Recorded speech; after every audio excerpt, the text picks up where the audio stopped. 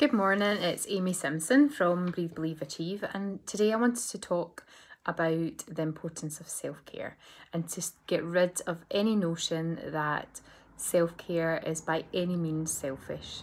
We seem to have this bit of a misconception that really if we take any time for ourselves, then we're selfish because there's so many other things that we could be doing or we should be doing. That's all the rubbish. Actually, not taking time for ourselves, not looking after ourselves is incredibly selfish, because when we are not putting our own oxygen mask on first, if you think about it, if any of us, it's maybe a lovely thought, in the past when we've all been able to go on holiday, if you've ever been on a flight, there is that absolute beginning, we're told very, very clearly in any sort of emergency situation, the first thing that we need to do is put our own oxygen mask on first. And why is that? It's because if we don't, we are no use to anybody else. So if you think about that from the current situation just now, if we don't look after ourselves, if we don't make sure that we're okay, then actually the people who are immediately around about us, so the people who are maybe in the same house as us, the people that we're coming into contact through work, whether that's in person or whether that's virtually, if we're not looking after ourselves, then they get a version of us. They get a version of us that's probably exhausted. They get a version of us that's not present because we are too busy in our heads playing lots of different stories, lots of worries. They get a version of us that's maybe a bit irritable. They get a version of us that just can't be bothered. They get a version of us that just can't think straight, that isn't rational, that's just, and it's not that any of these are very normal ways to feel in this sort of situation, but if we're not taking time to look after ourselves, then that's all we're giving out to people. We're giving a version of ourselves that's distracted, irritable, exhausted. Whereas if we choose just to really look after ourselves, put our own oxygen mask on first, recognise I am absolutely shattered.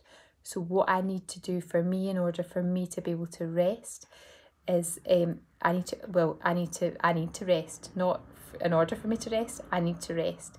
And that then means that people who come to me for support, or people who are going to call you to do different things, they get a version of you that has much more capacity to support, to help, to listen.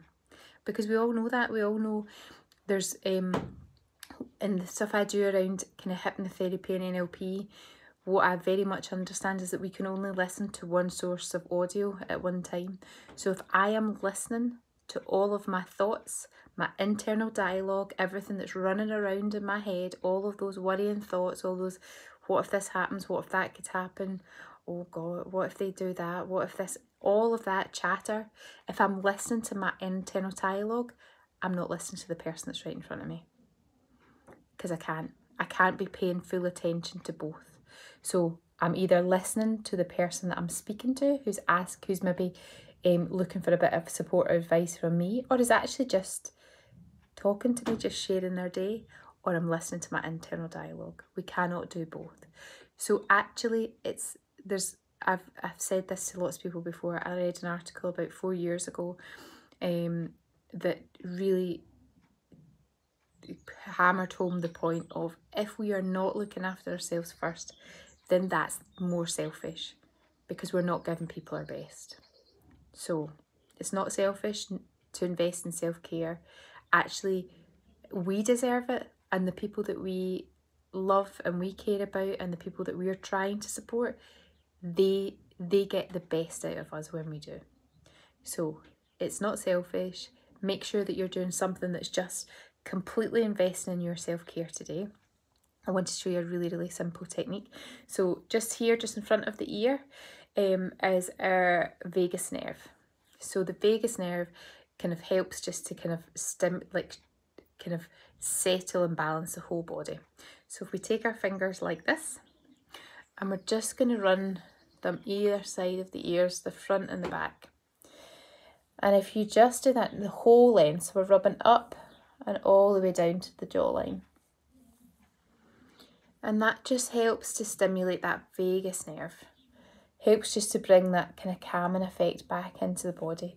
So even if the only thing that you do today is that you find a little sunny spot, a little, either outside on a step in your garden, or if you're like me, I'm sure I was a cat in a previous life, if there's a wee slither of sunshine that comes into my room, that's the point I'll find, and you just use that. So scissoring just in front and behind the ear, rubbing straight up and down there, just stimulating that vagus nerve, just helps to bring that real kind of calmness into the body.